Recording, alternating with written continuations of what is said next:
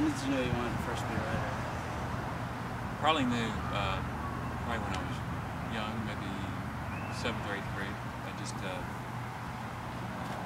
had older brothers and sisters that took me to a lot of sporting events, and then I was just fascinated by the atmosphere and going to big games. And then probably a year or two later, I would just kind of start jotting down some things. It'd be like a blog today is what I was doing. I was just kind of writing what I'd seen, opinions and stuff like that. So that became, it kind of gave me a little bit of a foundation. Right out of college, I got a job as a public relations director for a professional sports team. And so you did a lot of writing then for the publications that we put out. So that kind of kept me in it. And then like a year later, I got back into the newspaper.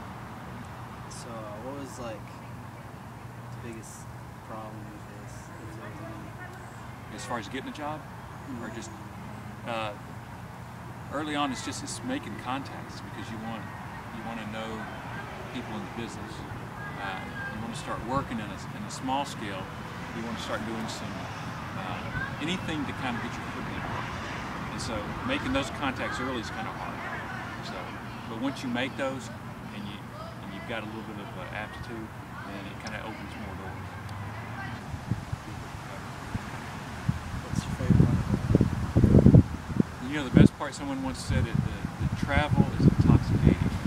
And what they meant was, in what I've done, I think I've been to almost every part, every corner of the U.S. just to cover different events. So just to be able to do that, to be able to go to different parts of the country and cover events. I mean, I think early on I had an opportunity to go to a baseball team, to spring training in Florida for like 2 weeks, and the weather's like this every day.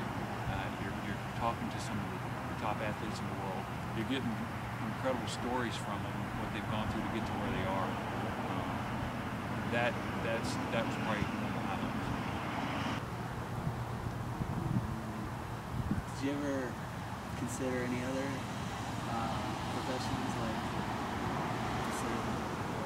Well, I'll say this. I started taking some marketing classes toward the end of my my final 2 years of college, so I found that to be kind of fun.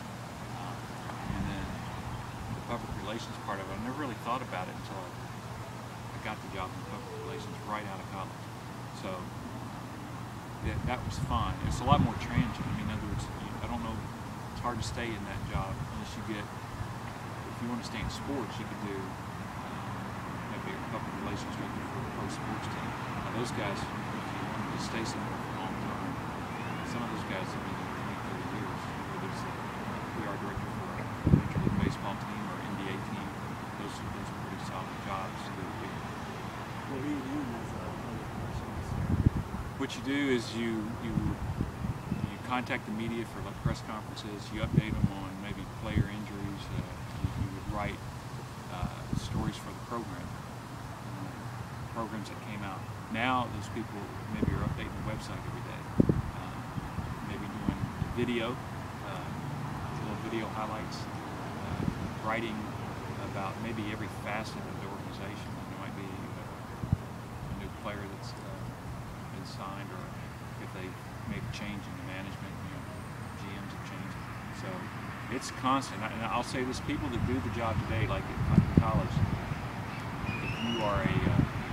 if you're a public relations director in college, which is called sports information, you've got so many facets to your job now, where you're having to update a website. Now you're doing interactive, I guess what you call like media guys. So there's constantly, you're updating video on that, where it used to just be a printed product. Now they update it at the end of the year. They're shooting videos all the time. They're writing all the time. It's almost a non-stop